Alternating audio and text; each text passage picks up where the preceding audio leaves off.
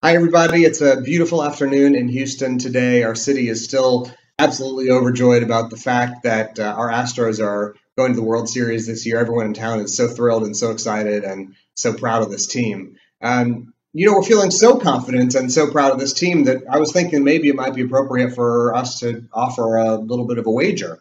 So this message is going out to you, Rabbi Yoshi Zweiback from Wise Temple in Los Angeles. I'm wondering if you might be willing to enter into a little bet with us from our team at Emmanuel in Houston.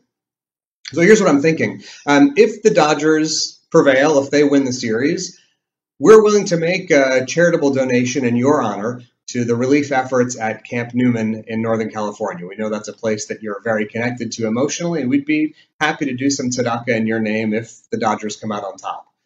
Not only that, we'll be willing to treat your staff team to the world famous pecan pie from the world famous Good Company Barbecue here in Houston. It's the best pecan pie I've ever tried, and we'd be more than happy to treat your staff to some of that if the Dodgers manage to prevail.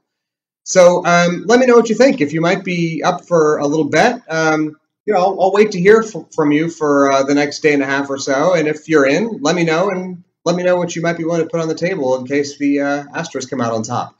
I'll wait to hear from you, and we'll see you at the game.